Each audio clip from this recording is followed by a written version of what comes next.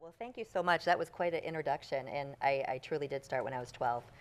Self-proclaimed workforce nerd, but really, really happy to be here. I think over the last day and a half, you've heard from our panelists about their workforce challenges, and I think there's some common themes, whether you're looking at it from a local standpoint, a regional standpoint, or a statewide standpoint. And then we've had panelists that have discussed education programs that are building the pipeline, and then you've also had many companies talking about their challenges and their internal solutions that they're using to upskill and find talent.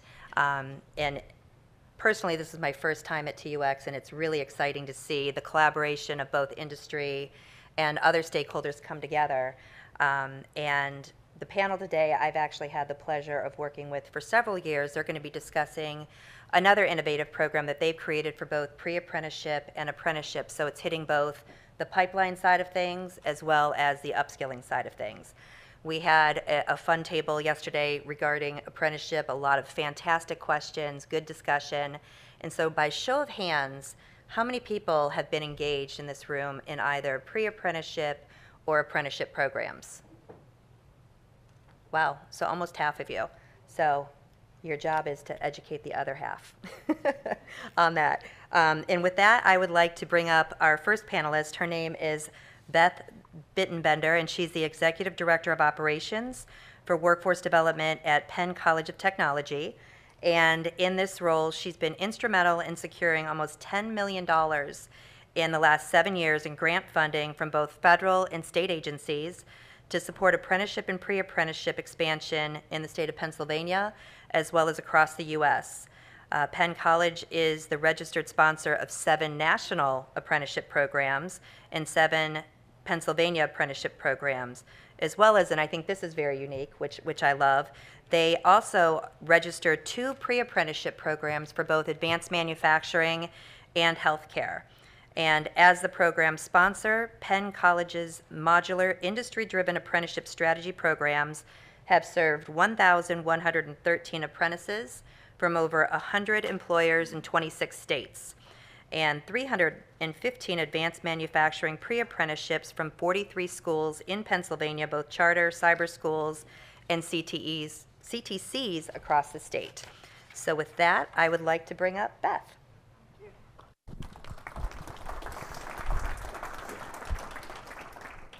So normally I just walk and talk, but trying to get this all in 10 minutes, I'm going to keep some notes up here. So if you do, oh, here I have the clicker. Let's see if this works. Nope, went backwards, did the same thing.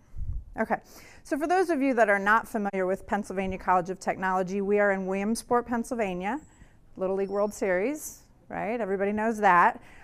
We are also in what we affectionately call the T-zone of Pennsylvania. So not Philadelphia, not Pittsburgh, we're the T-zone.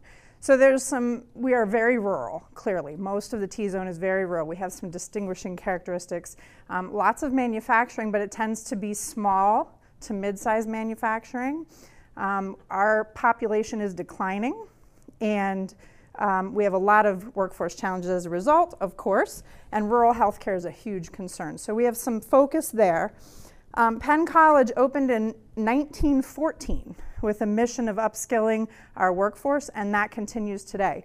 So we are a mission affiliate of Penn State with a technology focus and hands-on education. So typically 1 hour of classroom to 3 hours of lab time with most of our students and most of our majors. Last year our student count was 4,307, about 60% of those in 4-year degree and the rest in 2-year degree or credentialing. That is down from the pandemic, but our uptick in students is actually going crazy because of the programs that we offer. So our 2 biggest majors at our school are welding and fabrication and nursing. So as you can imagine, our graduates are highly recruited, but we just don't have enough, as all of you know. And so that's where my department comes in, workforce development. So we extend the mission of the college to train and upskill our largely employees of manufacturers is who we work with, the incumbent workforce largely. In healthcare, we do deal with individuals a lot, but Most of what we're doing is with manufacturers as our client, upskilling their incumbent workforce. We talked about the fact that we are a sponsor of programs nationally registered, which is a long process, if any of you have ever done that. Pennsylvania's also long, but Danielle's here, so I'm not going to talk about that. So one of the benefits to our employers is that we handle all of the logistics for being a sponsor, which is really, really helpful to our employers so that they don't have to do that and they can focus on the things that they need to do, like the OJT, finding employees, finding apprentices, that sort of a thing. And our programs are paid for by the employer, which is a benefit to the employee, clearly, and by grant funding. We tend to offset funding. But the other thing is we do not run our apprentices through credit programs. They are in workforce programs, meaning we customize it for our employers. So we may go 8 in the morning till 12 in the afternoon to do an RTI session. So that tends to help our employers participate more where they may not be able to. We also deliver remotely. That's how we get our numbers. So in 2018, we were awarded a U.S. Department of Labor Scaling Apprenticeship Grant. That is coming to an end here in July. And over the last 5 years, we worked with our, let me make sure I'm even on the right slide. We worked with our, well, let me address this first, because I forgot. We have about 50 people. We may now have 52 people. We just hired 2 more people in our department, just workforce development. So we are one of the largest workforce development departments probably in the country, although I don't have data to prove that. Last year we did serve overall 4,983 participants in a training event. So that's just in our department. So we are serving more participants than our credit program. From 674 companies in things like clean energy, healthcare, advanced manufacturing, things like that. From 44 different states, districts, and territories, and 26 different countries. So we have a very good sense of what workforce needs in our area of expertise. I mentioned again, we've done a lot with apprenticeship, and Midas is what we have approached the advanced manufacturing market with, making apprenticeship modular. So there's a whole lot of discussion about how that works, and if you're interested, we can talk about that. But we're going to talk more about pre-apprenticeship right now. In the last 5 years, through that grant that I mentioned, we have served 96 companies with apprenticeship in 23 states and territories, and we have upskilled 1,915 people. That's a lot of people in those programs that I talked about, but it's still not enough. If we, quadrupled that, it still would not be enough. So, as we all know, part of the problem, and this is a small part, I shouldn't say that, it's a part, it is not the part most of you have been talking about today, which is keeping people, finding people that are currently in the workforce. But part of the problem is this pipeline from the K-12 system into industry.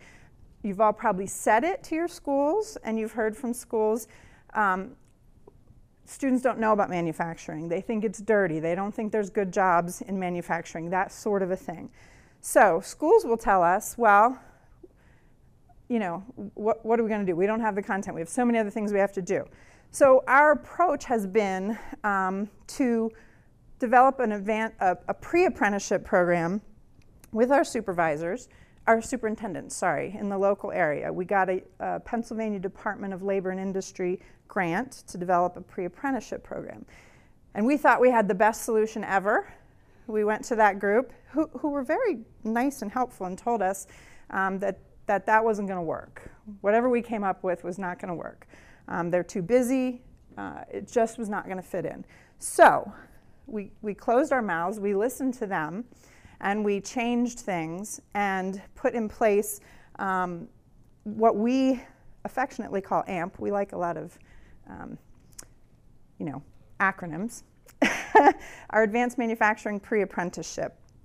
So AMP is designed to work with primarily 10th, 11th, 12th, but mostly 11th and 12th grade students. And so let's talk about some of the the elements, because we first talked about why. So why should students be interested in pre-apprenticeship specifically? And why should schools understand what pre-apprenticeship was? So what's the benefit for them? Their parents, their family. If you don't get the parents involved, you're not going to get the kids in a lot of cases, parents and other family. Why should schools care? You know, why do they have to worry about it?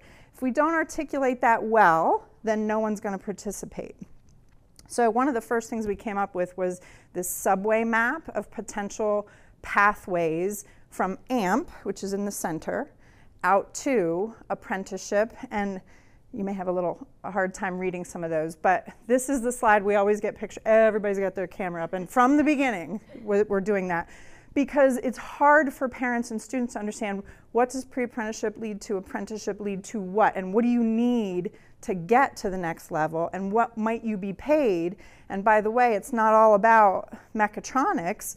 You know, there's management things in there. We have a plastics program, so there's how you could produce in plastics.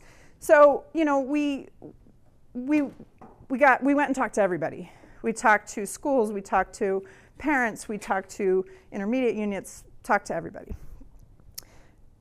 So then we had to decide, okay, what did I do?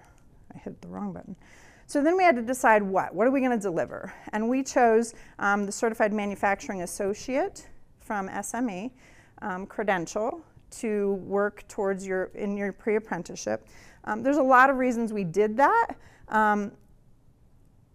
We all understand the issues with credentialing, right? Some credentials are recognized, some are not. We wanted one that was very recognized and that would let manufacturers know that this person has a basic knowledge of the key fundamentals of manufacturing.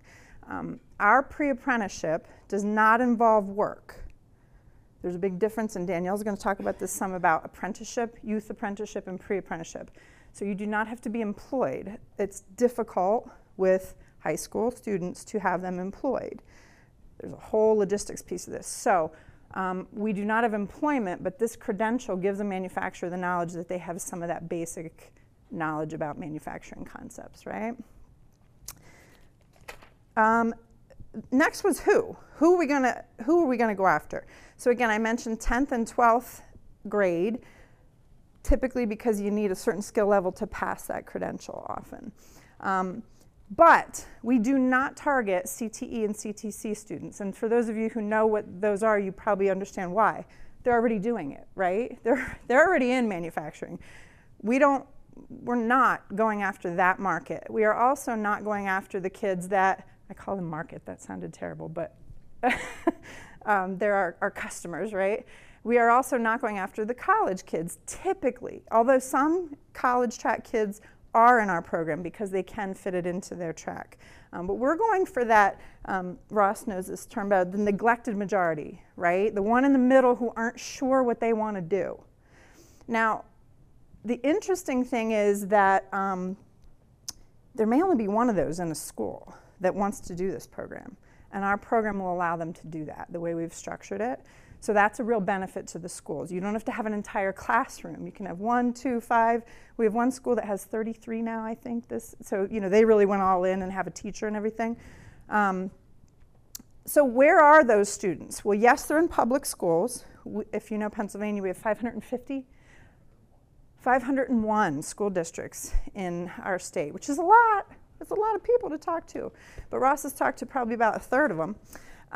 And most of them are in the T-zone, and they have more limited resources for their students. So this is a good program for them. And increasingly, charter schools is one of our big markets because it fits in really well with their curriculum. It's remote. We typically deliver in the spring, so we're recruiting in the fall. We deliver in the spring.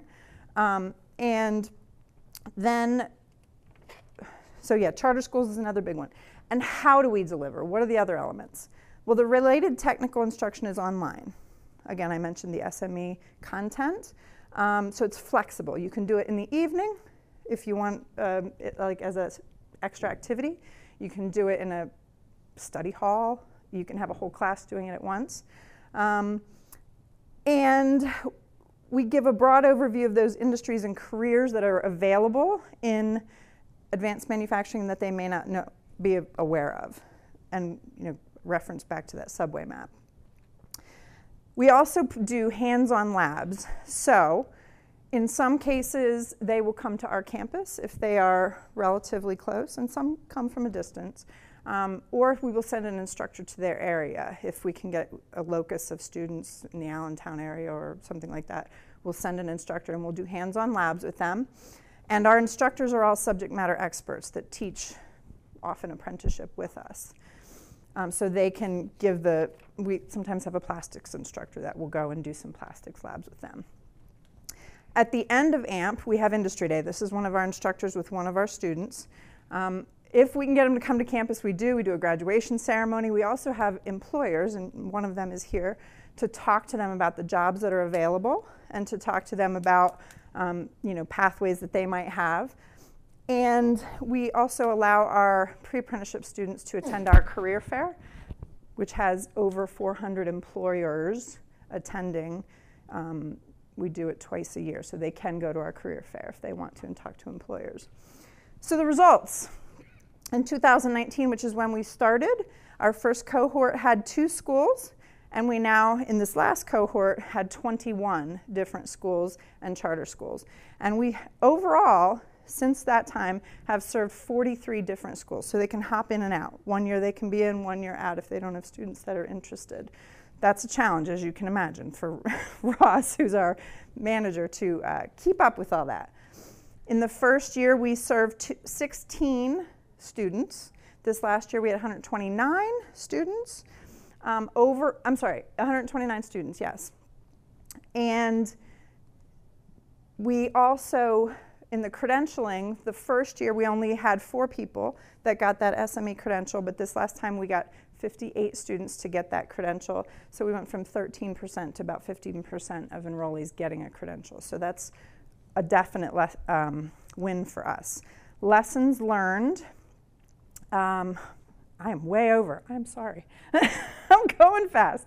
You need a Ross Berger. Ross Berger is our program manager. He's great. You can't have him, but he knows so many things about K-12 education and credentialing and how to talk to the schools and the students. And he is the one that has made our program successful and growing.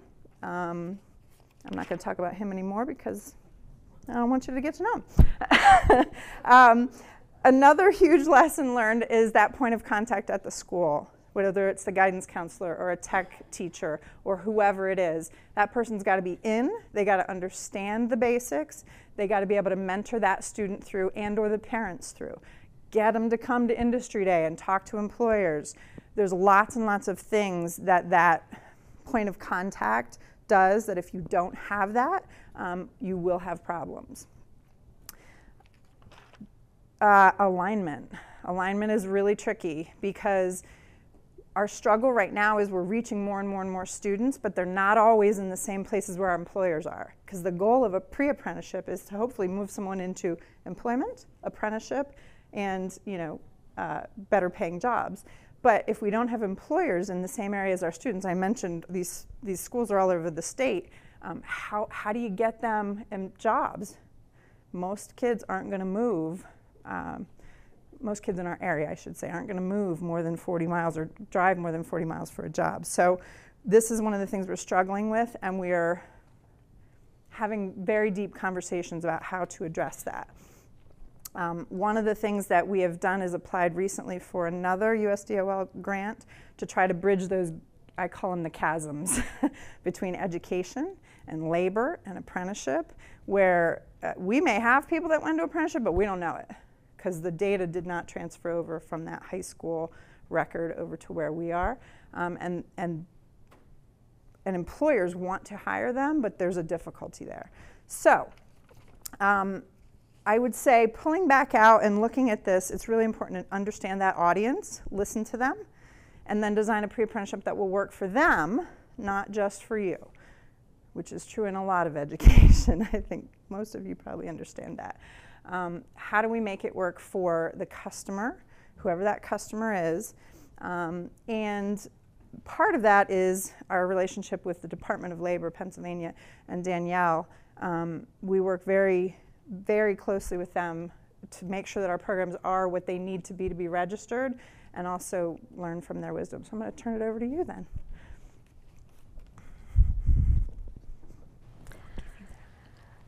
There's a reason that we're sitting in the order that we're sitting in, because I think that the collaboration that they have going, oh, I stole from you. I'm so sorry. That's okay. You just heard from the education side of things and how they built their programs, why they built their programs, but without that collaboration and partnership with all the stakeholders within that community, it wouldn't be effective. And I think, Beth, you hit on that with what you talked about. But one of those big stakeholders and big collaborations is with the Department of Labor here within the state of Pennsylvania. So I would like to introduce Danielle Demirovic. She started at the Apprenticeship and Training Office for the Pennsylvania Department of Labor and Industry at the end of 2021, and is thrilled to have spent the beginning of 2024 building out the pre-apprenticeship division here in the state of Pennsylvania. Danielle has an intense personal interest in apprenticeship due to her own non-traditional education and career pathway. She completed her bachelor's degree as an adult and is a certified project management professional through the Project Management Institute. She's got over 20 years of experience in the private sector, which has lent a particularly useful perspective to her role. Brainstorming with potential sponsors, other state agencies, employers, and community organizations while connecting interesting parties has been the highlight of her career. So with that, I would like to bring up Danielle. Thank you, Gretchen. Hi, everyone. Thanks so much. Thanks so much for having me. I'm very excited to be here. I am not sure that I'm going to be able to talk to you for 10 minutes about pre-apprenticeship. I spend all my days talking about this, and I'm passionate about it, and so I'm basically going to offer you guys a teaser, right? And we can kind of, I like to answer questions much more so than talking at you. But I'm going to give you a few interesting facts. Well, I think they're interesting. So the Apprenticeship and Training Office, I'm required to say this, by the way. The Apprenticeship and Training Office within the Department of Labor and Industry, Pennsylvania Department of Labor and Industry, we handle all the policy, program development, and compliance efforts now for registered apprenticeship and pre-apprenticeship in the state. And I wanted to give you guys a couple of little facts. We have over 1,500 registered apprenticeship programs, and over half of them are in the manufacturing industry, which is pretty cool. I like to think that if I would have known about manufacturing as an option when I was a young person, because I was one of the people that Beth's program targets, I didn't know what I was doing. It is nice to think that I would have had that as an opportunity. And then we have 5 elements of pre-apprenticeship. This is derived from federal guidance, right? And the only one that I'm going to talk to you guys about today is the very first one. It is the most important.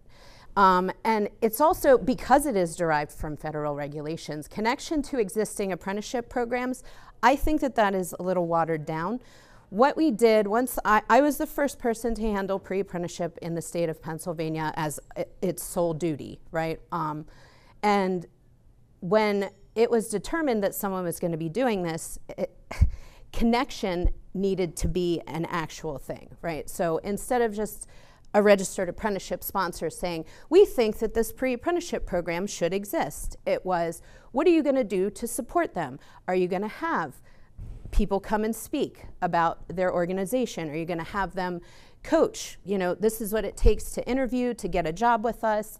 So that's a big part of what our office does when we're working with pre-apprenticeship sponsors is we encourage them. You need to push back with your registered apprenticeship sponsor. We want solid commitments because you are training the future workforce. So that is the primary that I'm going to focus on. I do want to throw in an aside about support services and career counseling. You guys have heard about Beth's program, and they primarily serve youth, right? Which is a common understanding of pre-apprenticeship is that it is to serve youth. But that's not how it is in Pennsylvania. We actually hope to expand. Currently, most of our programs are serving youth, but we hope to expand it because pre-apprenticeship is an ideal model to also serve underrepresented populations. So these are our division priorities. I'd like to show off a little bit and say that all of these are well underway in 2024. But the one that I want to talk about the most is the pre-apprenticeship program models consistent with outside agency agendas. So I've heard a lot since I've been here. I've only been here a few hours, but I've heard everyone say collaboration and how important that is. That's a huge focus on this administration in state government, but also it's something that I am passionate about because you know, we have the most manufacturing registered apprenticeship and pre-apprenticeship programs here in Pennsylvania. I want more technology. I want more healthcare, right? And we're doing that by partnering with Pennsylvania Department of Education. I do, because we have the Act 158 Pathways to Graduation. The 2023 graduating class was the first to be able to use a registered pre-apprenticeship program as an alternative pathway to high school graduation. Apart from the Keystone exams, which is, you know, those rigorous exams that I think most states have. But so that's one way that we partner with PDE. Once this legislation was passed and educators were kind of scrambling to understand the different pathways, I did some trainings with all the educators around the state, as many as I could, basically. We're also working with the adult ed side of PDE to talk about integrated education and training programs and aligning that with pre-apprenticeship, so that is to serve the adult population. And then some of the most exciting work, in my opinion, that we're doing is serving justice-impacted populations. And I mean, I tell anyone that will listen, if you're going to create a pre-apprenticeship to serve the justice-impacted population, it should be in manufacturing. Everyone's go-to is the building trades, and I say they could be going anywhere, you know, a very, like, potentially 2-hour radius. That's not an easy sell for someone that is recently coming back from being incarcerated, right? So that's some of the exciting stuff, the exciting work that we're doing with collaboration. With regards to collaboration. And then this is just a linear graphical representation, right? So this shows the pre-apprenticeship to apprenticeship pathway. The secondary education is where almost all people start, right? Unless someone drops out in middle school. So pre-apprenticeships can be anywhere, basically, before that registered apprenticeship piece. So it can be someone in secondary education that is also, like Beth's program, getting their pre-apprenticeship during that time period. It can be after secondary education. We actually, I think I said our #1 priority is aligning CTE, career and technical education, with pre-apprenticeship. So that is, you know, they're all slightly different, the program structures of pre-apprenticeship. It is a looser framework for anyone that is familiar with registered apprenticeship because there's not that employment element. So there's not a lot of focus on making sure that all programming is consistent, which is part of the reason that I am so passionate about it, is that there are so many opportunities and ways to serve people and get them interested in your particular sector of work. We are working to strengthen ties with our local workforce areas. That's actually something that hasn't come up yet in the conversations that I've heard, but that is a key focus of our office, is further integration with our local workforce boards and the career link system, which is, I don't know what they call them nationally, job centers, maybe, American Job Centers.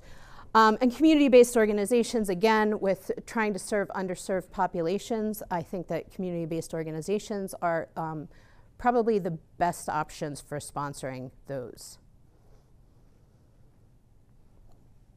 Obviously, once I realized, like completely realized, that pre-apprenticeship was solely dependent on registered apprenticeship, I realized that speaking engagements like this, talking to people and raising awareness about what exactly the pre-apprenticeship to apprenticeship pathway, and even just the apprenticeship pathway, what this means. It's making sure that people understand what it is that you do, what we're talking about, that everyone's on the same page. And that requires involvement from everyone. It's all organization types. And I mean, I think everyone here gets that. That's why we're all here, right? Oh man, my time is getting. So it is important to note, this is actually a staple for all my presentations. State apprenticeship agency. Pennsylvania is a state apprenticeship agency. I'm sure a lot of you, any of you that are in the apprenticeship game, probably know what the difference between a state apprenticeship agency is and an OA state. This is just a chance to reiterate that a pre-apprenticeship is meant to prepare individuals for a registered apprenticeship program. We really push that here in Pennsylvania because we can, because we are a state apprenticeship agency.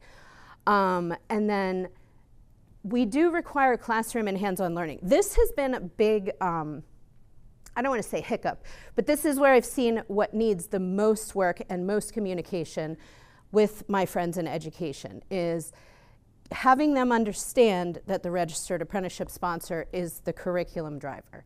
They contact me. They say, hey, what do you think if we add this to our curriculum? And can I do this? And my first question is, does anyone know what my first question would be? Chelsea knows. I say, yes, did you talk to your registered apprenticeship sponsor? Because they're the ones that are going to answer that, right? It's not us. And education here, the Department of Education, they hand out mandates. I think that's federally too, which is why they come to us, the state agency. But we're more of a facilitator than we are a governing body. And then I did mention Act 158. And then again, at the very end here, I want to just reiterate that pre-apprenticeship, well, you said this too, Beth. Pre-apprenticeship and youth apprenticeship are not the same thing. I did mention that I think that pre-apprenticeship is a great tool to serve underserved populations, but it definitely goes beyond just serving youth, because there are a lot of people out there that might not know that they want to work for your company. And someone mentioned it earlier, it's not the fish's fault, right? We have 50 programs actually registered in manufacturing. Again, pre-apprenticeship programs. The most we have are in the manufacturing sector. And then I'm going to leave you guys with these statistics. I am not a huge fan of numbers, but a lot of people like them. And then also our contact information. So if anyone is interested in discussing this outside of, this session and then any Q&A, please feel free to reach out to our resource account. I actually really enjoy talking to other states and collaborating. So yeah, thank you guys so much for your time again.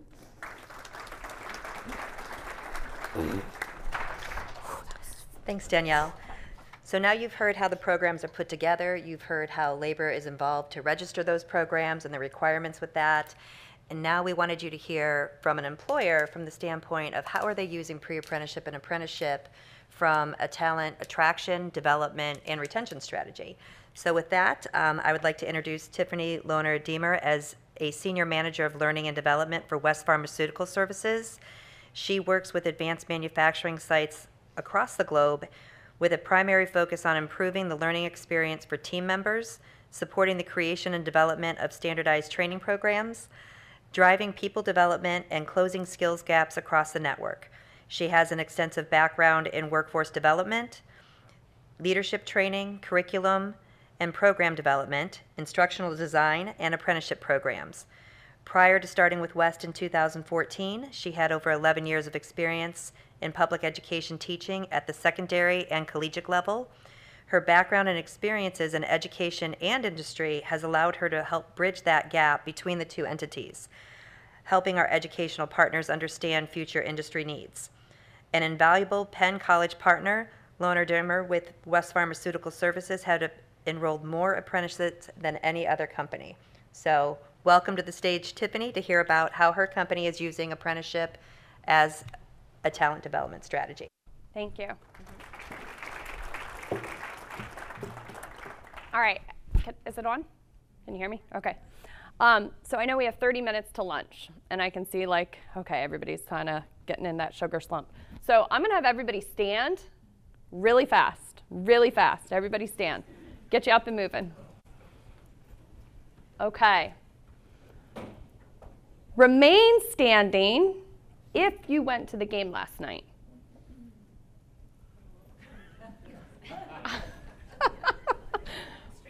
Remain standing if you did not partake in too many Pepsis, like Janine said, and remember the score of the game last night.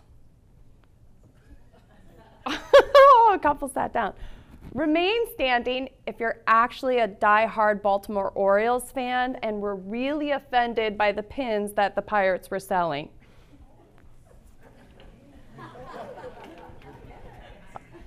Am I the only one? Okay, all right, that's what I figured. All right, so thank you for that. I want to make sure I go the right way here.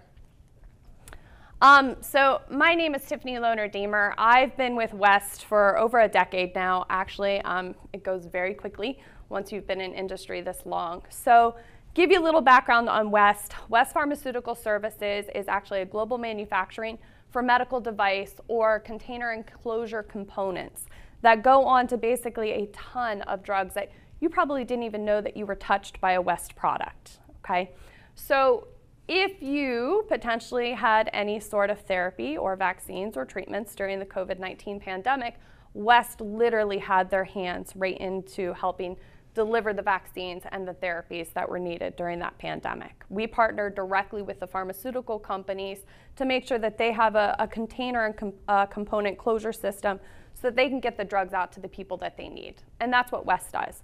So we have a very, very critical mission in healthcare. So we also have a very critical mission to make sure that we have the team members that we need who are highly skilled, who understand the purpose, the vision, the mission, the values of the company, as well as understand the need for high quality products so that we do not negatively impact the supply chain of the medical pharmaceutical companies. So we started talking about this probably in like 2017, 2018. And one of our VPs of HR at that time reached out because we were seeing shortages starting to happen as early as 2017, 2018 in very critical technical skills roles. We started to then think about, well, why apprenticeships? And even now, as I've taken over the apprenticeship program for West in 2022, I started to do a lot of research over the past year. So some of the ones, and these are statistics very similar to what I think Janine had up there, but these are some of the research from different articles. More than half of our team members in a recent survey in 2022 felt that career development or career advancement was an area of need. Okay? Another statistics from research says that high-paid jobs requiring shorter and less expensive training are going unfilled. And that poses a huge threat to the economy. And I know that we all felt that pinch of social or the supply chain need during the COVID time. I have a feeling that's not going to end anytime soon. In manufacturing, this is the one that's the most alarming, and I share this out with everybody possible. This was from 2021. In manufacturing, 50% of operations-related team members are set to retire in the next 7 to 9 years. We're already behind this. So we're already thinking, okay, that's actually only about 4 or 5 years away. So those are some scary statistics, and that's why we started to think, why do we need to invest in apprenticeship programs? Why do we need to invest in our team members? We needed to really attract those high-quality team members. We needed to have programs that could kind of attract those team members into our company and build that brand. We also needed to make sure that people were learning the skills for the current job roles, but also for future job roles. We have, just like Matt said yesterday, we have the alphas all the way up through the baby boomers. In fact, we're even calling baby boomers out of retirement to come back and work for us at times. So by doing that, we know that eventually they're going to retire, and we need to transfer those skills to those younger generations. We also had identified specific needs. We realized that we had a critical need for PLC programming, robotics, and automation in order to drive the company forward. It's also a changing workforce, and so with that, we knew that we also needed to change some of our leadership strategies as well. And so we needed to connect what I call the pipes, which is kind of what Beth was talking about. So looking at some of those things, we needed to start to connect how do we attract the right team members, upskill and reskill our team members in order to do this. And that's really where Penn College of Technology came into play. And yes, West is a global site. We have over 50 West sites, but we're also in that T right in central Pennsylvania. We have several facilities that sit right there. When Penn College approached us and we approached them, they were also able to scale apprenticeship programs for us because we have, just in the United States, 11 sites that we needed to think about across the country. Forming that partnership was vital for us. And so I'm not going to go through all the little nitty-gritties here of this partnership, but the partnership that we have with Penn College of Technology actually spans back to the 80s. And it spans back to the 80s because West went to the Penn College of Technology and said, we need a plastics program. Because at that time, we were really driving plastics. We needed molding programs. And so Penn College was really that partner to really start that curriculum process. West partners with them. We've created endowment scholarships. When the college was awarded a huge federal grant, we were able to capitalize on that and then start 7 apprenticeship programs across 9 locations within the United States. Those apprenticeships are still going, and in fact, when we told them that we had a specific need for robotics and automation, Penn College worked with us, and our company, along with the college, actually developed a 2-year robotics and automation apprenticeship program that's now registered through the National DOL. So creating that global apprenticeship program with a U.S. focus, okay? So this was just a U.S. program to start these apprenticeship programs. These are some of our locations. You can see we have Jersey Shore, Pennsylvania, Williamsport, Pennsylvania, which is where I'm from, Upper Darby, which is our tool shop. Then we have sites in North Carolina, Florida, Nebraska, Arizona, Michigan. So all of these sites were all experiencing similar needs and similar business needs. So we developed a structure, so we had a corporate lead, we had corporate sponsors, we also then had the college partners who partner very regularly with us.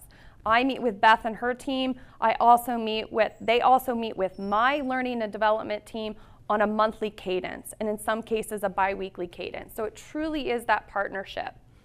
We've also identified what the local site needs, what my role is, what the corporate sponsor's role are, so that we could make sure that we were able to continue this program for sustainability. We also then had to think through. It's not just about establishing the external structure, but it's also how do we support this internally? And so we had to think through what are the roles and responsibilities of the different entities within our organization, along with the apprentice, along with the mentor, and along with the college. And we worked through that as a team. And I meet with the team monthly. We have an apprenticeship council across all the sites, and we meet very regularly to go over this. We also then thought, okay, you can't just have an apprentice. You have to have the journey workers. You have to have the mentors. That's very critical.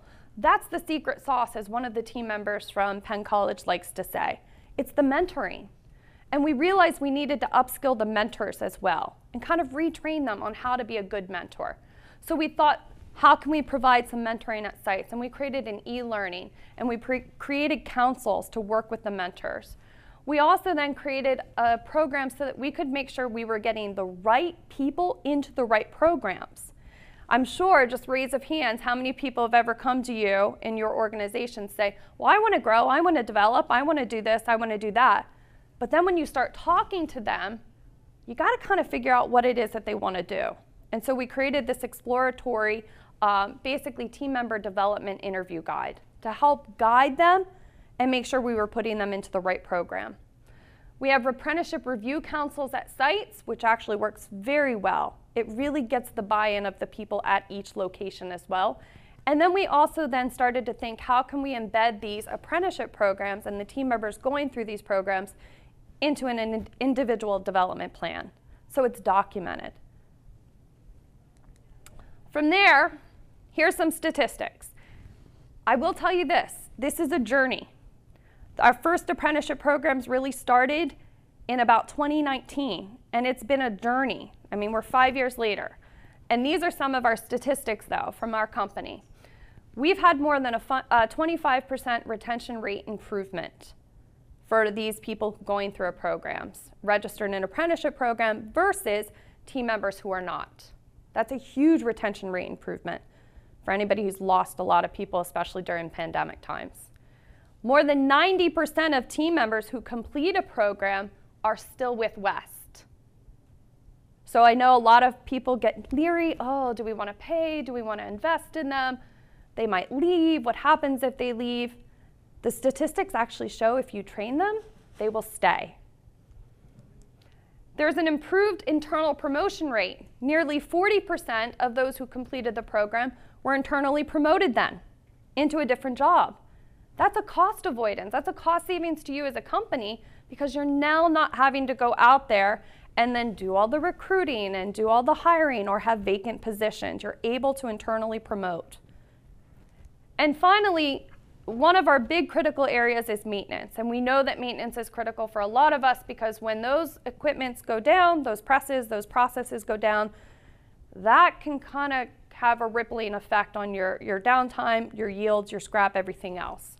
So we were actually able to reduce the number of days that maintenance positions remained open in 2022 and 2023 by training these apprentices through a mechatronics program or an industrial manufacturing technician program, and then being able to internally promote those maintenance techs.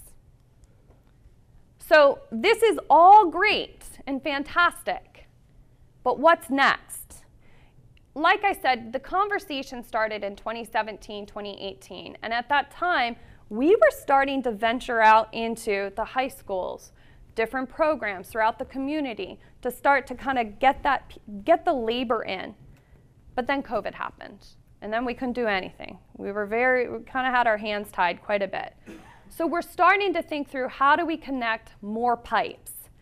We have high school CTE programs and related curricular programs. We have workforce development centers in our communities. We have second chance employees, which I think was phenomenal to hear from the gentleman yesterday, who are looking for that chance or that second career. And we have immigrants. We've actually have a couple of Ukrainian immigrants in our area. They're all looking for jobs and they're looking for work. And so how do we tap into that talent and upskill and reskill these people? And that's where we need to work closely with the college and share these ideas. We have to set up programs, and we actually have Heather's with me today. She also worked at West, but she also worked for 20-some years at Penn College. She is our campus and community ambassador. Her entire role is to work with the talent acquisition team to also go out there and get our name and brand out there and connect those dots with these types of programs. And then we have co-ops, internships, and pre-apprenticeships. And that's really, those pre-apprenticeships are what are going to help us connect those pipes together. And we're now actively engaged in how do we get the pre-apprenticeship programs embedded into West into a registered apprenticeship program. That's it. Thank you very much. I'll hand it back over to you.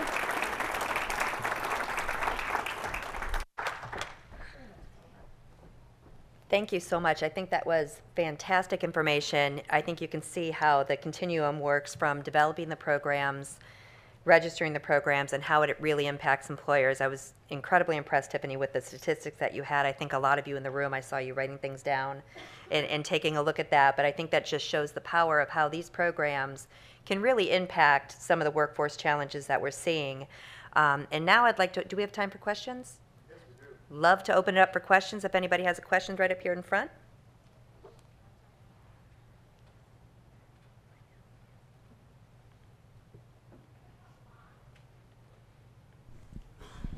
So I've got a question for both Danielle and Tiffany. You'll probably answer together. How are you combating the increase in technology advances at the facility with the level of education that you're able to provide at the school? How are you ensuring that the schoolhouse is progressing the technology in the same pace and frequency as the industry you're providing to? Are we talking about K-12 or are we talking about Penn College? For Penn College. That is an ongoing challenge. We have labs that are probably the best in the state, and we are constantly getting donations. We have a corporate engagement that, I don't know the figures, I think it's over 30 million they brought in donations to just get new equipment. We're building a clean energy building on campus. All those things cost a lot of money, and it's accelerating fast. As soon as you get the funding, it has now cost 25% more to do what you're trying to do. So it is a huge challenge. We do grant funding. We get people to donate equipment. Our staff is often the ones fixing equipment across campus, especially in our plastics department, because it's a very specialized kind of a thing. So it's a challenge. It's a big challenge. But we are really exploring AR/VR right now in a variety of what we hope, and digital twin. We're involved with a digital twin initiative with Penn State.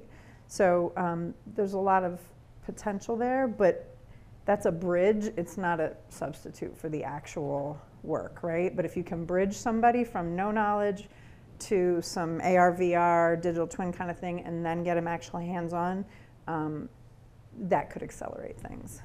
Does that answer your question? I can also speak to, on the state side, we have about $12 million coming out of our office in the next few months to, support the efforts of all the apprenticeship and pre-apprenticeship sponsors. I mean, we have, I think, $3 million coming out just to support CTE and pre-apprenticeship alignment in a couple weeks, I think. So that is one way that our office can help to mitigate some of those costs. And from an industry standpoint, it's the communication. Honestly, it comes down to making sure that you have frequent communication with not just the college level, but also the high school programs and CTE. So we have members of our organization who regularly sit on occupational advisory committees. Like I said, Beth and I meet very regularly. We have other L&D specialists throughout the network who are also in constant communication with the instructors and the program managers there at Penn College. So that's a huge win for us, because we can say, hey, these are the types of robots that we're seeing. These are the types of programs that we need, so that the college can work with us too. If I could, I'm going to insert myself at the empty chair at the end of the panel, because I wanted to add something, because we just heard that it's such an important question what this gentleman just asked, right? It's kind of, he puts it on your lap and he's saying, okay, state of Pennsylvania, and okay, education system and employers, how are you helping the schools and the education pipeline keep pace with all of this fast evolving technology? And you all did a great job kind of talking about from your chair what you can do to acknowledge and influence and impact those changes, right? Keep pace. Part of the answer also should be, what is it that our federal agencies and what is it that those Manufacturing USA institutes and their partners with, like SME, where when you heard from the smart manufacturing comments this morning, they are standing up what are called smart manufacturing innovation centers. In the case of smart manufacturing, one of them resides at Penn State. Beth, I think you mentioned Penn State at their Kensington Foundry, which, by the way, has a booth down the hall. If you want to see an example of how Penn State is collaborating with SESME and SME and others to bring those technologies forward, and with them are many of the same resources that you've been hearing our panelists talk about, whether it be some of those certifications that are aligned with industry, whether it's some of the learning that's aligned with industry, and all of the ways that together we can sort of reduce that churn and improve that efficacy as we move people across all of that funnel and all of that pipeline. So I wanted to give the perspective from the technology side, and just to all the good work that you're doing. So thank you for the question. It's a very important one. And I think we have time for maybe one or two more questions, if anyone has. Up front.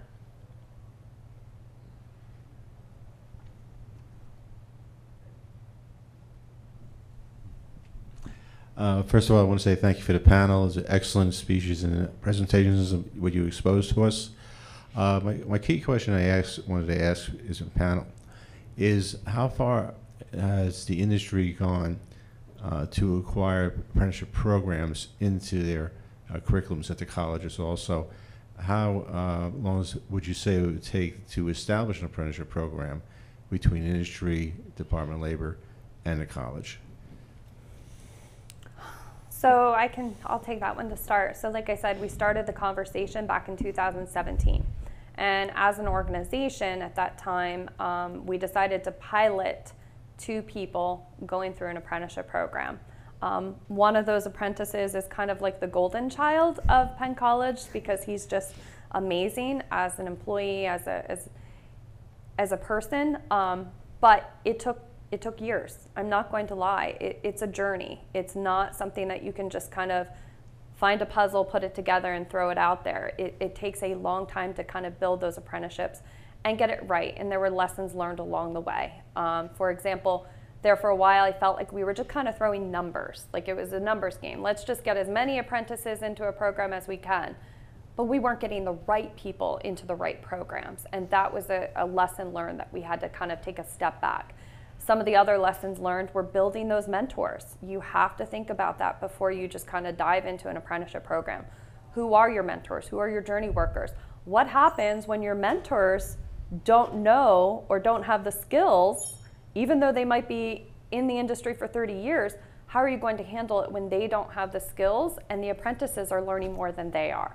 So those are conversations that you really have to think through, and you have to kind of build the program and the structure, and it takes a long time, I'm not gonna lie. It took years.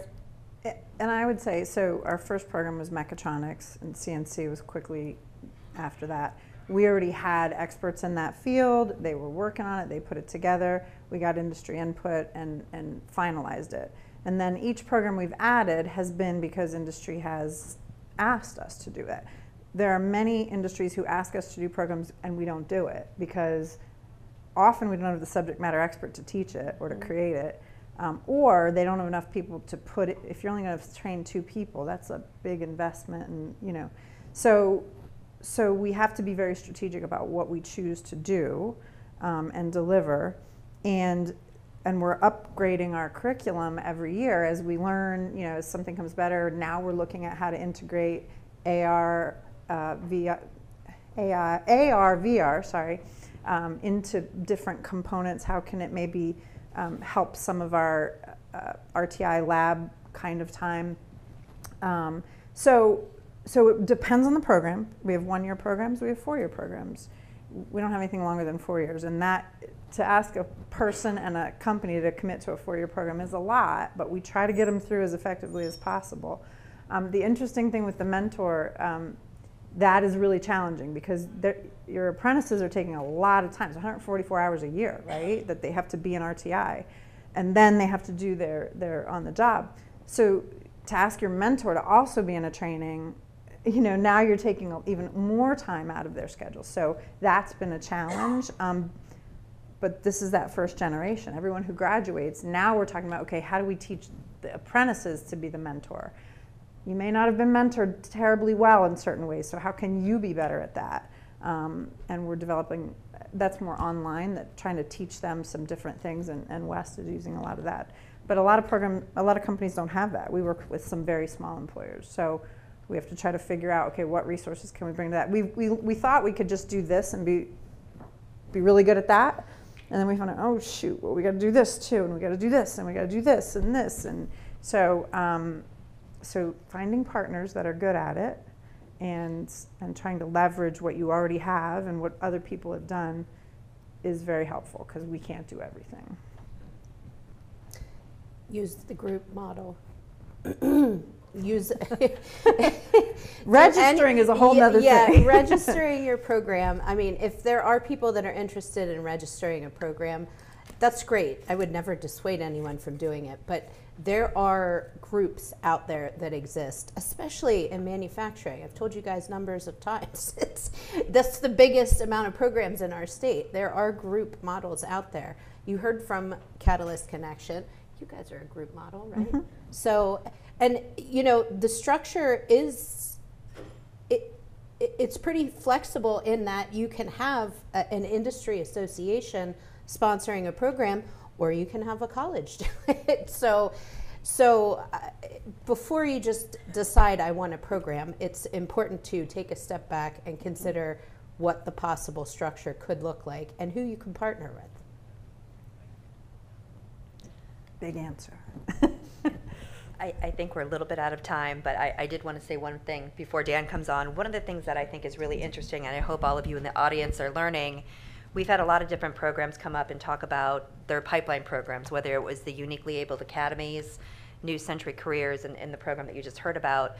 These might be in specific geographic regions currently, but they're all scalable and replicable with the same success. So I hope you take some of these lessons that you've heard, reach out to some of the panelists to see, is this something that can be recreated in your area to help solve some of those challenges that you're experiencing?